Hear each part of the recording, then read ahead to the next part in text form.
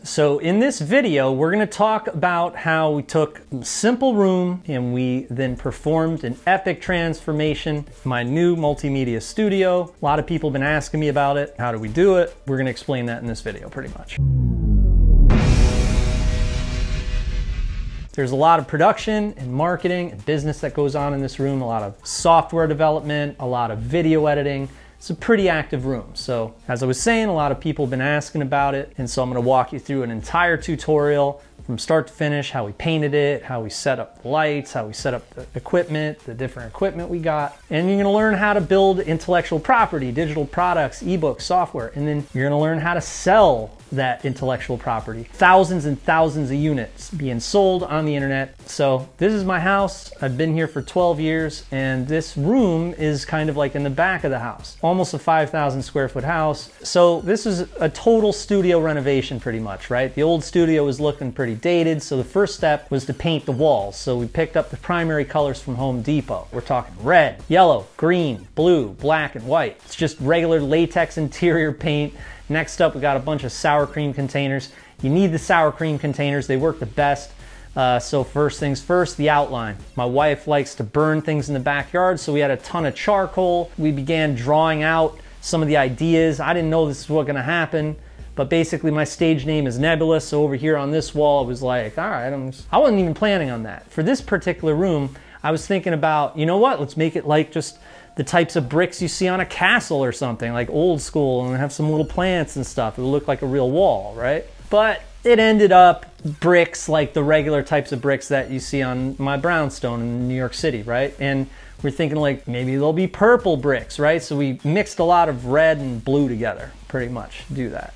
Now I was thinking also like I'm gonna put in windows. So I put in some windows, but then I was like, you know what? It's kind of boring. I'm gonna blow it out. Like 900-mile-per-hour winds on Jupiter, like picked up my office and my studio and just threw it in the middle of a freaking jungle, right? We got the jungle. Or here you turn to the right and it's like the earth curvature. And then you got like Manhattan here. It's like this cartoonish version of Manhattan where everything got started. I started my whole business in Manhattan, so it was like, it ended up pretty funny. There's no other boroughs, it's just Manhattan. So after a couple days of every night before bed, you know, we're making sure the brushes are in water and we put the lids on all the sour cream containers, you know what I mean? It started to come to life, right? And I wasn't planning on doing graffiti. I haven't done graffiti in like 20 years.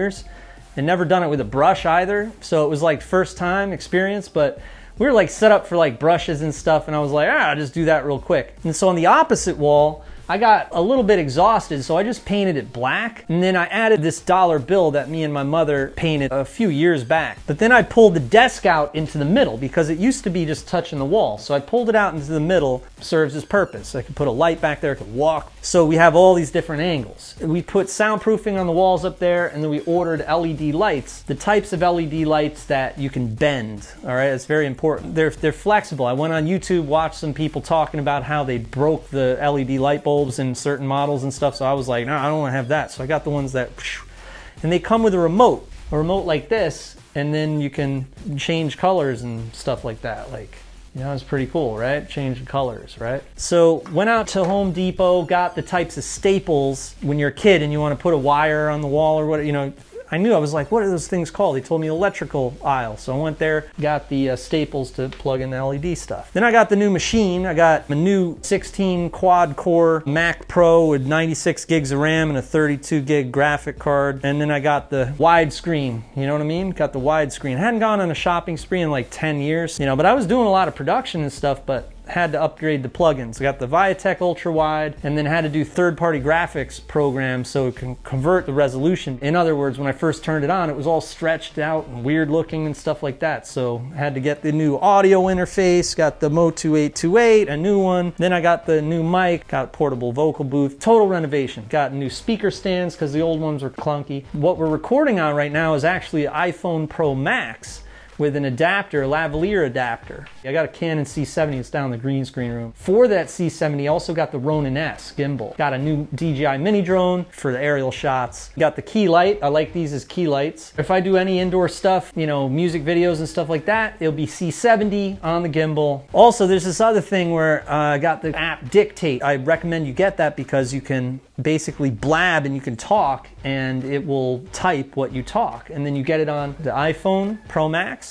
you can see what it's saying and stuff. So anyway, yeah, we got these tripods also for desk stuff, for YouTube stuff, have iPhone Pro Max and this. Then I got other iPhone stands that go up to about here, so that could come in handy. But for the C70, I'd use I'll show you in a little bit the tripod we use. So anyway, there are a lot of wires and gadgets too. It's important to have like a rolling utility stand like that. And as you can see, I got my gimbal there. I got like all sorts of stuff on there, right? Keep the desk clear, have it on a utility stand. All right, so next what we're gonna do is we're gonna go downstairs and we're gonna take a look at what's underneath this studio. It makes a lot of sense. So let's take a trip downstairs now.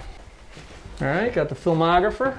So it only makes sense after we're done with all the production stuff in the room above this that here's where we are able to screen stuff, you know, watch the productions on the silver screen. It's basically the screening room, movie theater, etc. And that serves its purpose. Also serves purpose for like masterminds when students are here and stuff. All right, so let's go below this now. So now we're underneath where we were a couple seconds ago. We're in the green screen room. And the difference is this room is entirely green. As you can see down here, the floor is green, the ceiling is green. You can miniaturize yourself. You could film from an angle up there and you get the entire body, and then you can superimpose it. You could make you really small and you're walking on the counter in the kitchen and you jump into a pot of boiling water or something. You know what I mean? I do car crashes and stuff like that here. We've done stuff like Godzilla and monsters and little miniature stuff. All sorts of stuff like that here is just great having the floor and the wall green. And then as you can see here, I was playing brass instruments and I was superimposed myself in a music video, like cloned myself a bunch of times for a brass band. So I filmed with the C70 down here with proper lighting, added like 3 lights. This is the real deal, all right? Canon C70, and this is for the important stuff. Put it on the gimbal and with the music videos. So yeah, guys, that was the tour and the explanation of how we were able to put this thing together. I recommend be creative, do some painting, express yourself. It works well. It'd be great to have some more artists out there. All right, but yeah, thanks for checking out the studio. Make sure to subscribe to this channel, send us a comment, let us know if you have any questions, and sign up at Online Goldmine for more production and online business advice and information and all that good stuff. I'm gonna get to producing. All right, so this is Jamie Lewis. Thanks for watching.